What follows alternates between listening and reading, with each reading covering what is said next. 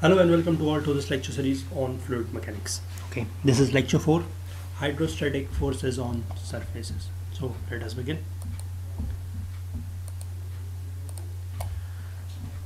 See a plate, gate valve in a dam. The wall of a liquid storage tank is subjected to fluid pressure distributed over its surface when exposed to a liquid. Okay, means whether it is the gate valve in a dam or the wall of the container or the liquid storage tank in which the liquid is kept, all these plane surfaces, or the surfaces rather, it can be plane, it can be curved, they are subjected to some kind of a fluid pressure, okay, which is distributed over its surface. Okay, and this fluid pressure is determined by its magnitude and its point of application. Means that fluid pressure has two things. Means it has got a magnitude and it has got its point of application. Okay, magnitude is represented by the total pressure force. Means there is a pressure and there is a pressure force, means the pressure multiplied by the area, that is the pressure force. Okay, that is the magnitude, and the point of application is represented by the center of pressure, denoted by H bar, and this total pressure force is denoted by F subscript total, F total. Okay, so this total pressure force is nothing but the pressure into area, that is the pressure force, and this center of pressure is the point of application of this pressure force. Means at which point throughout the body, at which point this entire pressure force is acting, that is known as the center of pressure. Okay, so total pressure force, or F total, it is the force exerted by a static fluid. Okay, please remember the word static, please remember the word static fluid on the surface with which the fluid comes into contact. Okay,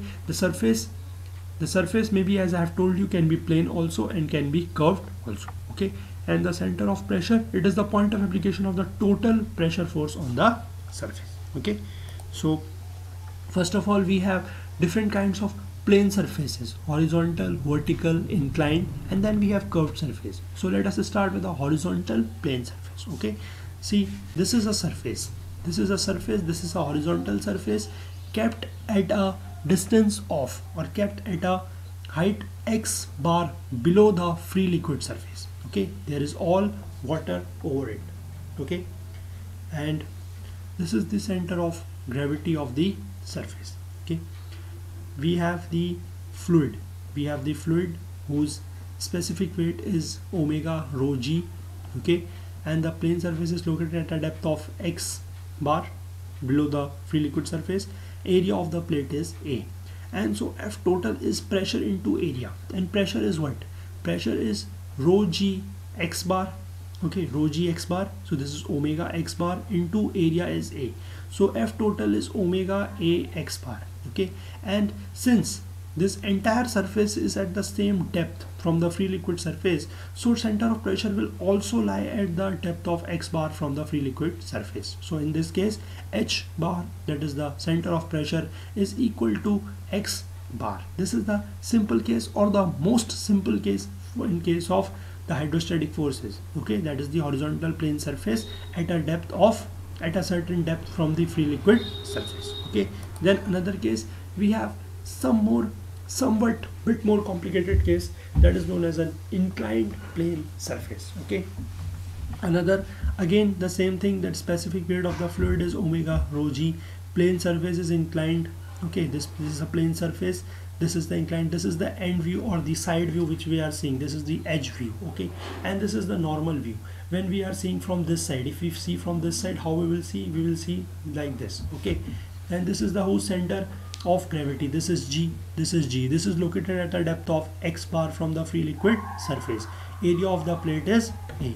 We know that F total is equal to pressure into area, that is again omega x bar into A, so F total is equal to omega A x bar. Okay, and H bar, that is known as the center of pressure, that is given by Ig sine square theta upon Ax bar plus x bar, where this Ig is the second moment of area about the center of gravity in the plane of surface. That means that this Ig is the second moment of area about this axis, about the center of gravity in this axis, because this is the axis lying in the plane of the surface, and this angle theta is this angle of inclination with the horizontal free liquid surface, and this A is the area, x bar is the depth at which the center of gravity of the body is lying.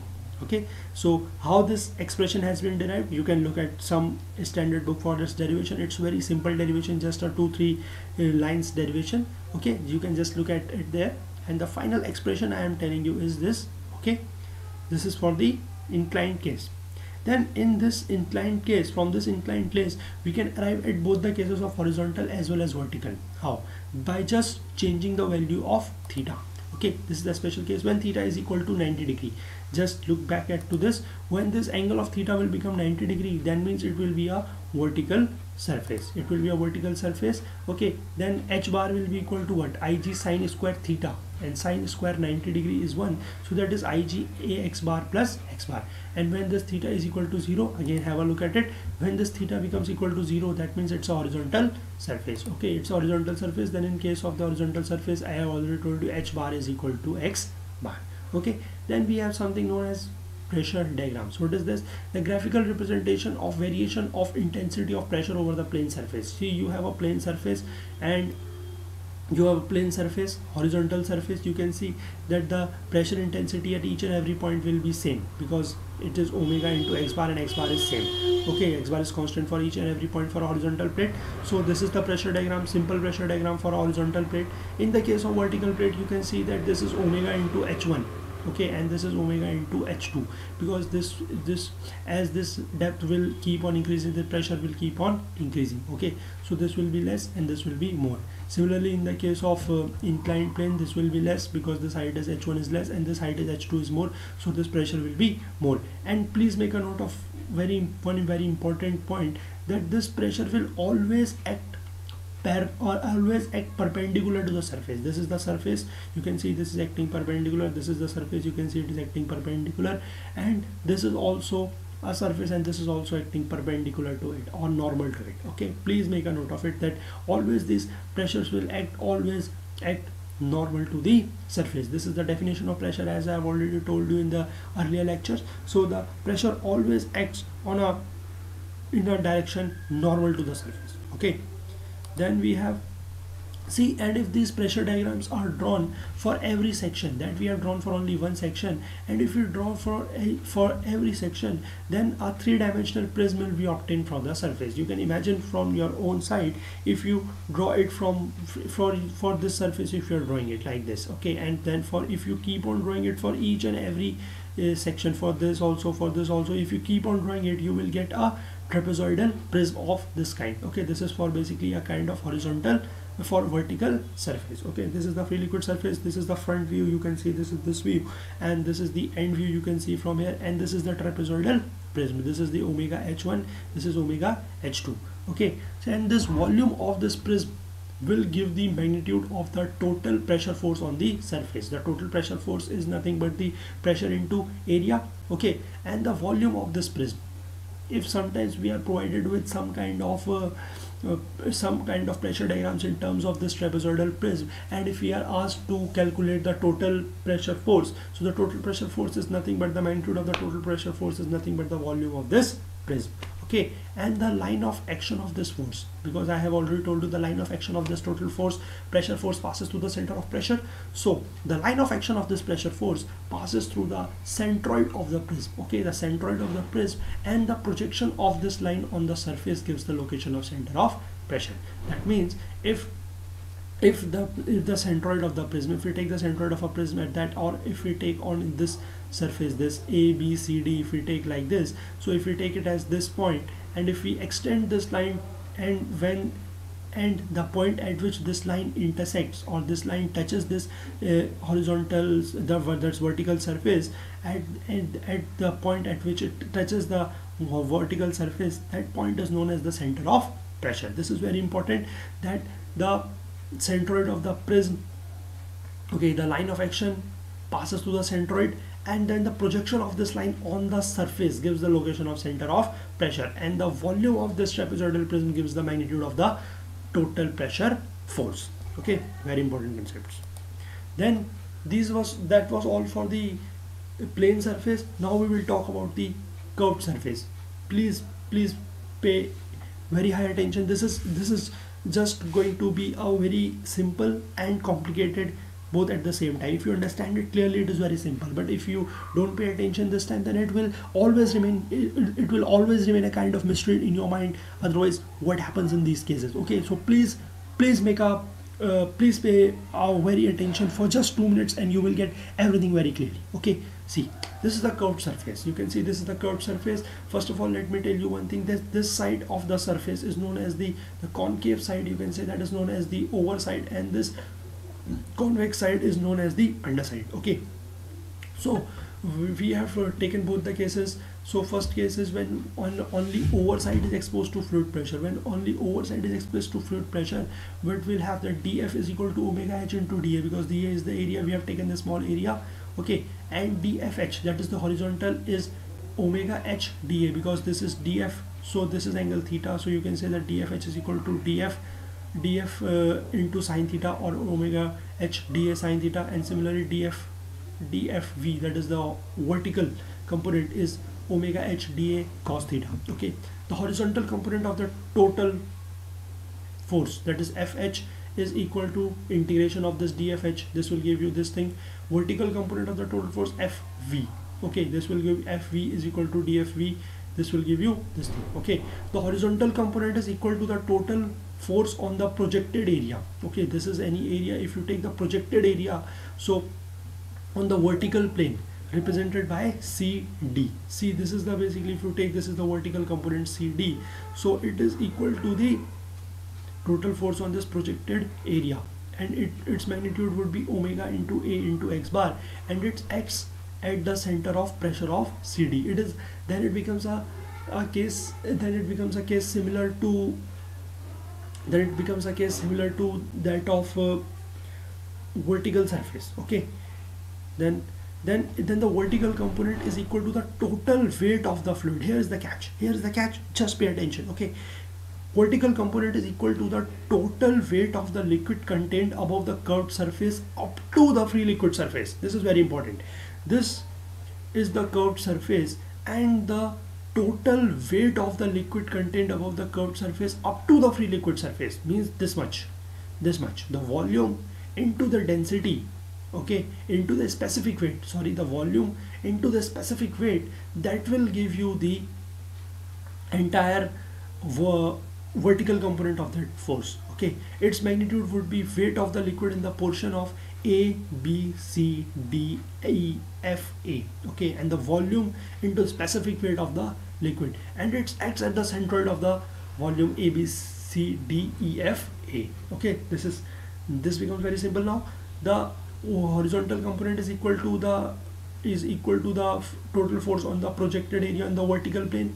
Okay, and the vertical component is equal to the total weight of the liquid contained up to the free liquid surface. Okay, that is the volume of this curved surface up to the free liquid surface. Okay, a volume of the curved surface up to the free liquid surface into the specific weight of the liquid. Okay, and it acts on the centroid of the volume. Okay, this is the case when the overside is exposed to fluid pressure, and when another case when only underside is exposed to pressure. This is the underside. I have already told you, convex side. Okay, in this case the horizontal component calculations are same as previous case. Okay, horizontal component calculations are same, because in this also if you will take the projected area and the horizontal component will be same, but the vertical component, for the vertical component, what we will consider an imaginary fluid on the overside. We will consider an imaginary fluid on the overside, and then we will calculate it in the same way. Okay, if we will consider in the same way that it is equal to the weight of the liquid contained up to the free liquid surface. Okay, but the main catch here is that this F, the vertical component, what we will consider while taking the liquid on the overside, it will be in the downward direction, but actually it will be in the upward direction. Okay, so this is the catch. The direction of forces will be reversed when calculations are done for overside, because if we will calculate from the overside, we will take the horizontal component in this side.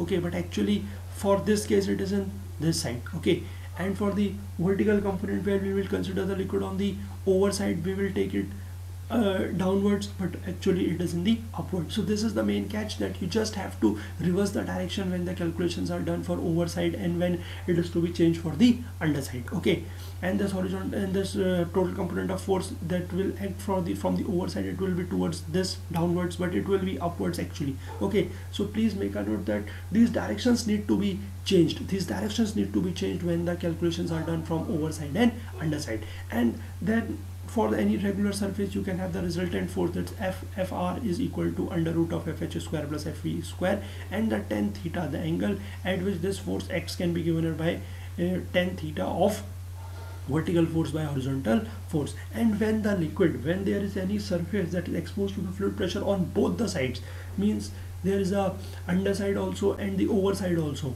so it will be a very complicated kind of a case, and you have to simply do it step by step, considering one liquid at one side and another liquid on another side, and then you have to combine the forces. You have to take a resultant of the horizontal forces and take a resultant of the vertical forces, and then accordingly do the calculations. Please just follow these simple steps. You have to follow these simple steps one by one for the overside and underside, and every kind of a problem can be solved using these simple concepts. Just if you want, you can just go to the previous slides and you can just see the concept of the curved surface, the vertical component of the curved surface especially, and you can just